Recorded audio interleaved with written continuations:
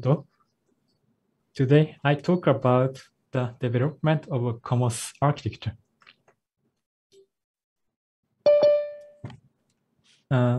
Commons stands for a cognitive monogatari system, where monogatari means a narrative or story. The broad objective of this study is to design a human analogous intelligence, regardless of whether or not it provides scientific knowledge of the human mind. Development of commons is a continuous long-term project, and it is currently at an early stage. This talk consists of 5 parts. First, I talk about the basic concept of the story-centered approach. A common aim among cognitive architectures is to seek systematic frameworks and computational principles for building comprehensive intelligent systems or agents. And this goal overlaps with the original aim of AI, and story cognition has been considered one of the essential aspects of human intelligence. In particular, Roger Schank proposed knowledge and memory models focusing on story cognition. And Patrick Winston also emphasized the importance of story cognition based on a strong story hypothesis. He says that our inner language enables us to tell, understand, and recombine stories, and those abilities distinguish our intelligence from that of other primates.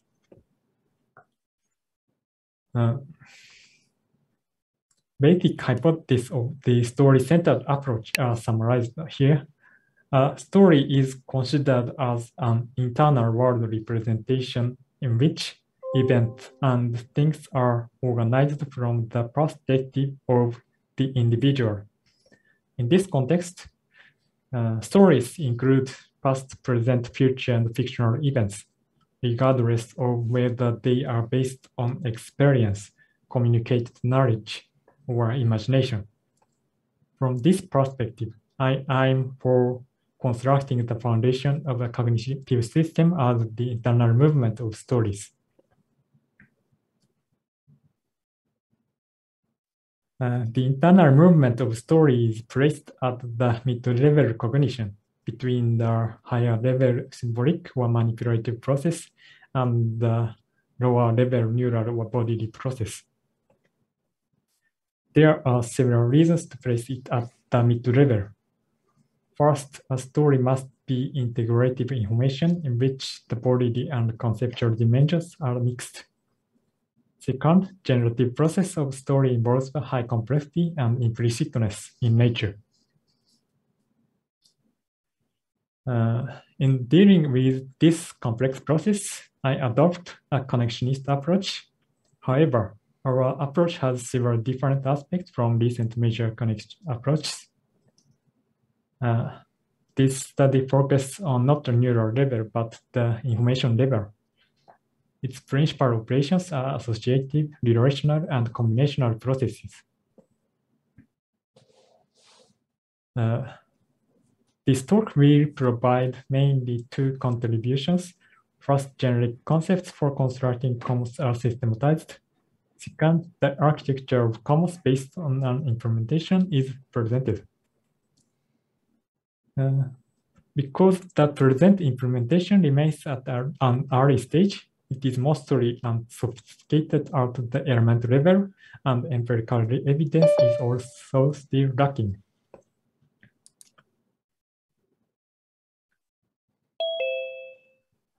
Next, I systematize generic or inclusive concepts of commons. These concepts are defined from 3 perspectives that are story structure, internal structure of commons, and internal movement of commons.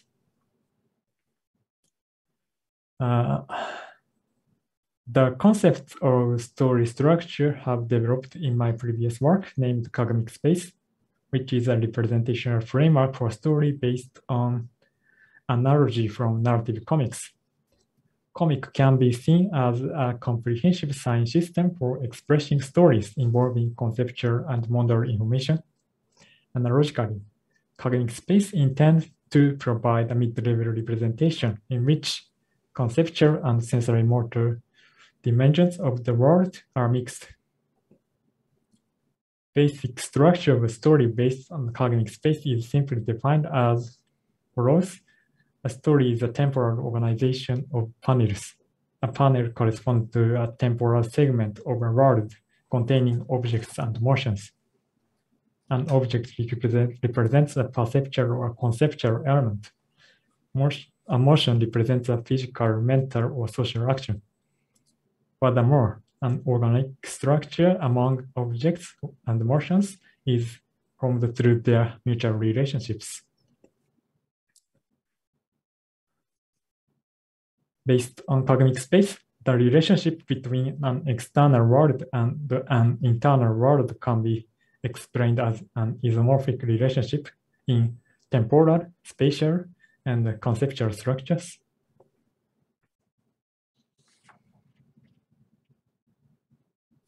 In cognitive space, the conscious and subconscious levels of a story form representation and its generative process are distinguished from the perspective of designing a cognitive system. The term story particularly refers to the subconscious level, and the conscious level is referred to as an inner discourse. This is combined to integrate different aspects of cognition. In particular, subconscious level involves parallel distributed, implicit, complex, relatively fragmental, and unfocused and continuous natures, whereas conscious level involves manipulative, explicit, integrated, focused, and temporary natures.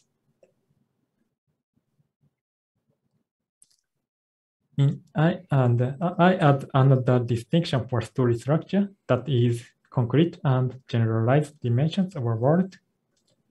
Basically, a story represents concrete and unique events and objects.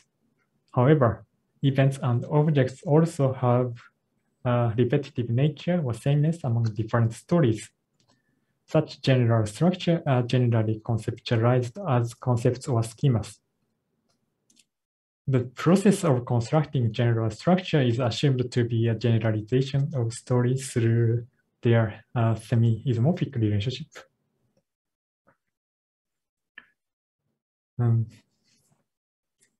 Next, the essence of commons is the internal movement of stories. Thus, the internal structure refers to the informational structure of story form representations. For this, a network structure is adapted to all the system. A node corresponds to a memory actor, one M actor. This is an informational unit corresponding to a story, object, motion, concept, or schema. Furthermore, each M actor automatically operates from its local perspective. And a direct link or a connector has an internal structure to form rich relational information. In particular, a connector has a bundle of relational fibers similar to a feature vector. A connector is dynamically weighted with a length of story association or length. It is similar to a weight vector to emphasize some relational features. Finally, the internal movement of the network of M actor is conceptualized by three processes. The first is splitting activation that creates a temporary organization of relevant M actors around a focused path as the state of their activation levels. The second type is connection formation. The formation of connectors or direct relational connection is the most primitive process. In addition, two types of higher structural connection similar to analogical mapping are defined. A similarity connection indirectly connects an M actor to another M actor through a mapping between their neighbors. A systematic connection forms two or more maps between the partial structures of stories. The third type is combination. This process composes a new structure from two existing structures based on higher connections. It is particularly modeled based on conceptual branding theory as a form of similarity or memory-based creative cognition.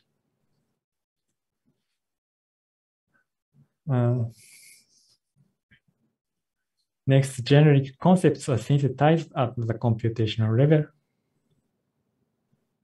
I explain an overall structure of COMOS architecture. COMOS consists of three major parts that are memory system, inner narrating module, and action perception and language systems, or APL for short. The process denoted by dashed lines are not unimplemented yet. The core of COMOS is a memory system in which multidimensional movements of stories occur. The memory system consists of three layers. The memory organization forms a continuous network among M actors. The memory organization has a large internal structure, including 4 regions of stories, concepts, schemas, and sensory motor patterns. All of them are subclasses of M actor, and all M actors are organized as one network. The generative space involves dynamic generative process of stories at the subconscious level. Activated stories in the memory organization are incorporated into this space, and higher connection and blending networks are constructed here. And inner discourse is a conscious level temporary representation. This structure is dynamically generated around the attention target in a story. The inner narrating module drives a conscious level generative process from outside the memory system. It triggers the inner discourse generation by providing an attention signal to an object or motion in a story. The role of APL is to mediate between the memory system and the external environment. Conceptually, these are coupled in the form of bidirectional process between action, expression, and perception comprehension. However, this part is still conceptual because it is mostly unimplemented yet.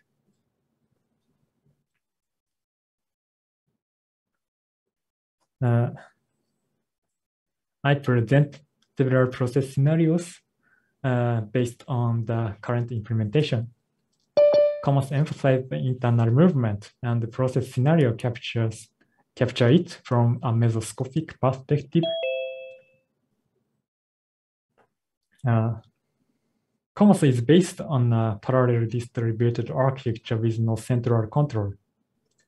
Its operations can be conceptualized from a 3-level perspective. A microscopic perspective focuses on the internal automatic process of each distributed element, but operations at this level are semantically abstract.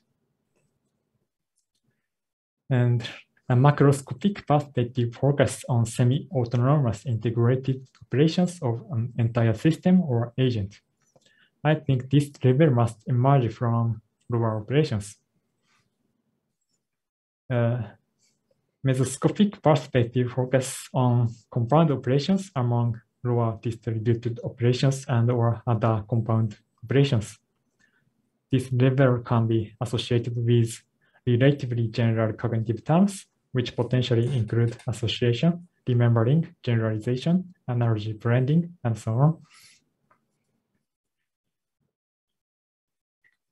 The first scenario focuses on the coupled process of forming a temporary experience and continuous memory organization. This scenario consists of 2 phases. The first phase is inner discourse generation, when the inner narrating module gives an attentional signal to a motion or object in a story.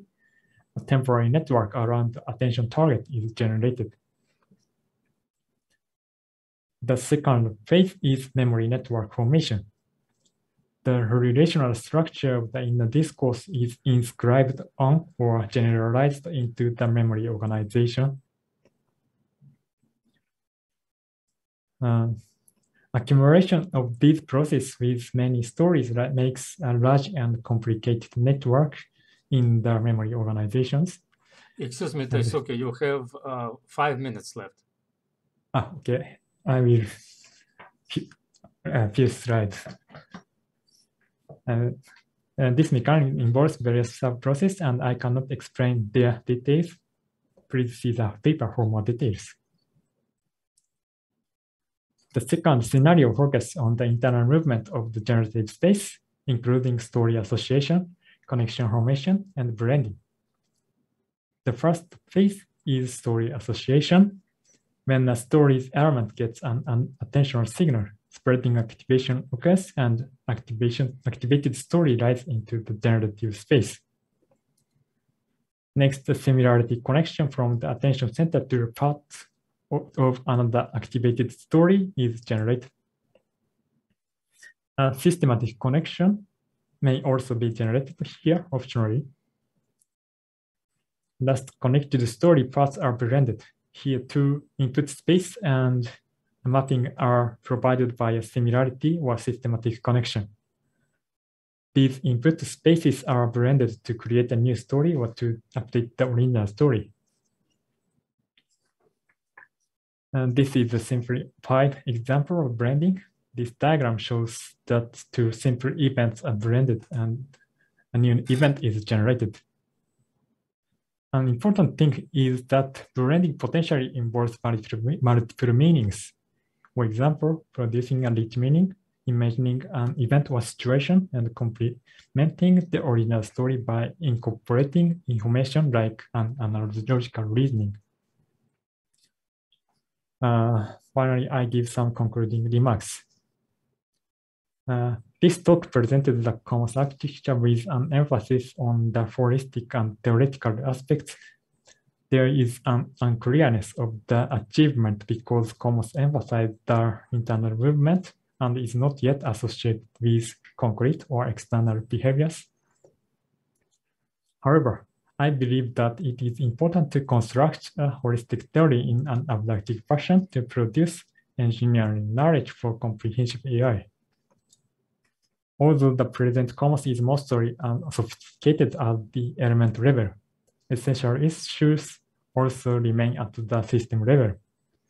For example, qualitative difference among different types of experience is not considered in the memory network formation. Another issue is the orientation and constraints of the generative movement of stories. Thank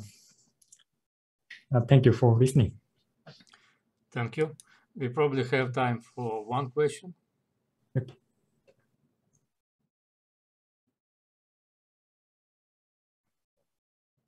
No questions?